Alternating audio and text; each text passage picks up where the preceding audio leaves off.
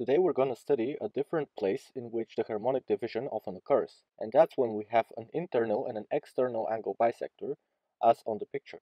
You can see we have a triangle, and this here is the internal angle bisector of this angle, and this here is the external angle bisector of the same angle, and they intersect this side at this point and this point. Then I claim that these 4 points are actually in harmonic division. Let's label this side of the triangle as A, this side as B, and let's label this segment X, this Y, and this here Z. From the angle bisector theorem, we have that Y divided by X equals A divided by B, as shown here. And from the theorem about the external angle bisector, we have that X plus Y plus Z divided by Z equals B divided by A, as given here. And now we can take these two equalities and multiply them to cancel out the A and the B. When we do that, we get that X plus Y plus Z divided by Z times Y divided by X equals 1, which is X plus Y plus Z over Z times Y over X equals 1. Therefore, these 4 points are in harmonic division. We can also prove this statement in the reverse direction. Suppose we have 4 points that are in harmonic division, i.e. X plus Y plus Z over Z times Y over X equals 1. Then, suppose I take this point such that this angle here is 90 degrees.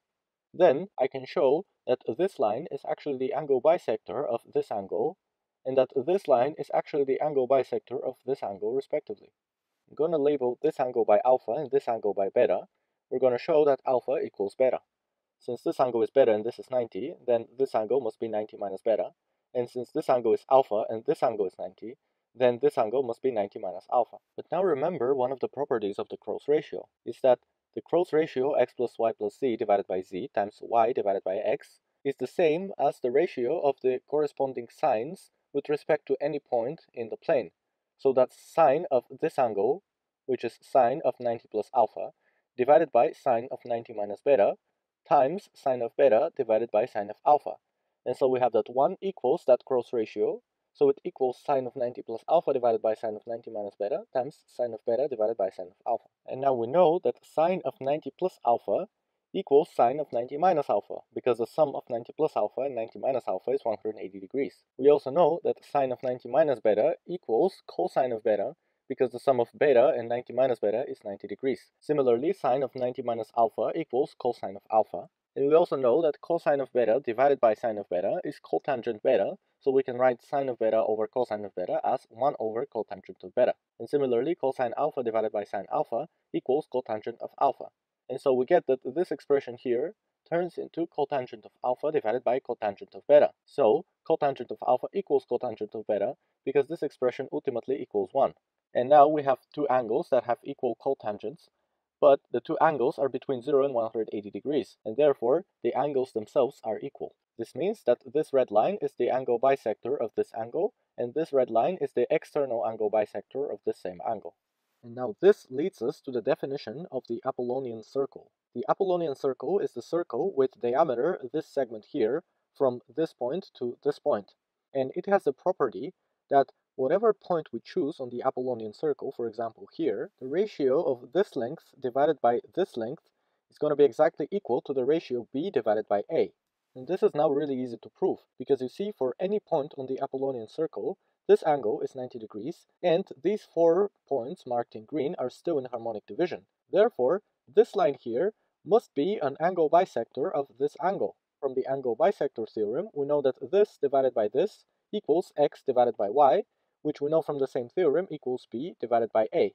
And it doesn't matter if we choose the point here, or here, or here, or here, it would always be true that the ratio that we get, the distance from this point to the point on the circle, divided by the distance between the point on the circle and this point, this ratio would always be equal to b divided by a. So the locus of all points, such that this ratio, this divided by this, is constant, this is exactly the Apollonian circle. Here's the optional problem. We have a triangle here, and this here is the midpoint of this side, and we drop a perpendicular at this point to this line, which intersects this line at this point.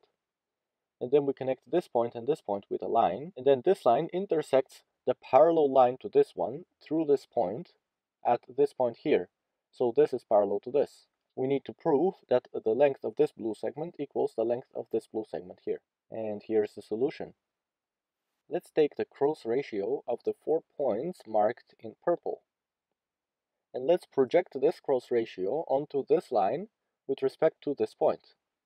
Then this point goes here, this point stays fixed, this point goes here, and this point goes to the intersection of this line and this line, which is in the point of infinity. So the cross ratio of this point, this point, this point, and the point of infinity is the same as the cross ratio of this point, this point, this point, and this point.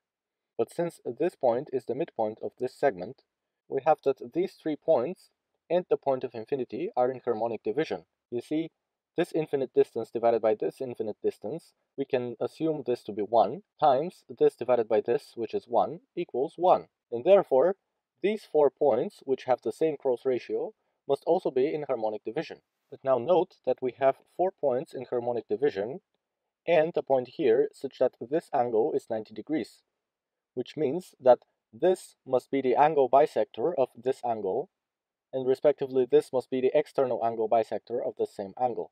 Now that we have that this angle equals this angle, we can use the fact that this line is parallel to this line and get that this angle here equals this angle, from which is clear that this triangle is isosceles, and therefore this side equals this side.